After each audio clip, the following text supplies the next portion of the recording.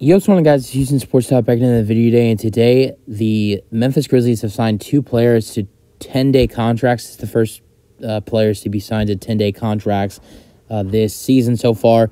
It's Jaylen Nowell and Shaq Harrison. Jaylen Nowell, who's most known for his time with Minnesota. That's really the only team he's played for.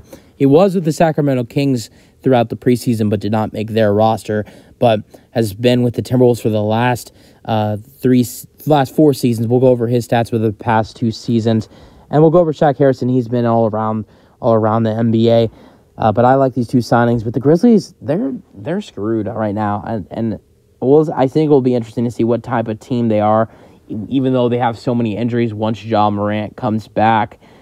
But I look at their next 11 games that they still have another 11 games without Ja Morant due to suspension. And I only see them getting around 2 or 3 wins around that timeline.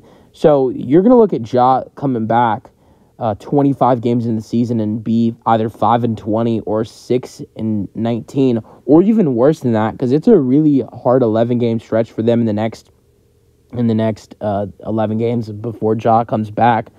But I like this addition with Jaylen Nowell over the next 10 days, and let's see what he's done with the Minnesota Timberwolves. So, and the Sacramento Kings, but that's just preseason stats, which he didn't do much.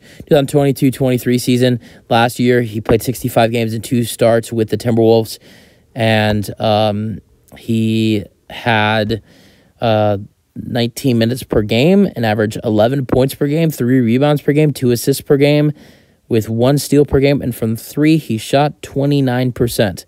From 2021-22 season, played 62 games, 1 start, 15.5 minutes per game, 9 points per game, 2 rebounds per game, 2 assists per game, with a half a steal per game. From 3, much better, 39.4%. And then 2020-21 season, he averaged 9 points per game with 2.3 rebounds per game and 2 assists per game. That was in 42 games with 18 minutes per game. As of for Shaq Harrison, Shaquille Harrison has been in the NBA since 2018. He's played for less teams than I thought. He's played for Phoenix, that's where he started off, then went to the Bulls, the Utah Jazz, the Denver Nuggets, the Brooklyn Nets, and the Portland Trail Blazers. So last season with the Blazers, he was also in the Lakers last year for the postseason, but didn't play at all in the post. Or maybe he did play in the postseason. He played 8 games in the postseason last year with the Lakers in the 22-23 season with 1.3 points per game, and that was it. And then with the Blazers last year, played 5 games with 24 minutes per game and 9 points per game, and then he got signed to the Lakers for the postseason. 2021-22 season with the Brooklyn Nets, averaged 2 points per game, but that was only in 2 games. 2020-21 season, he played 34 games with the Jazz and the Denver Nuggets, averaging 2 points per game. 2019-20 season with the Bulls, he played 43 games and 10 starts, averaged 5 points per game.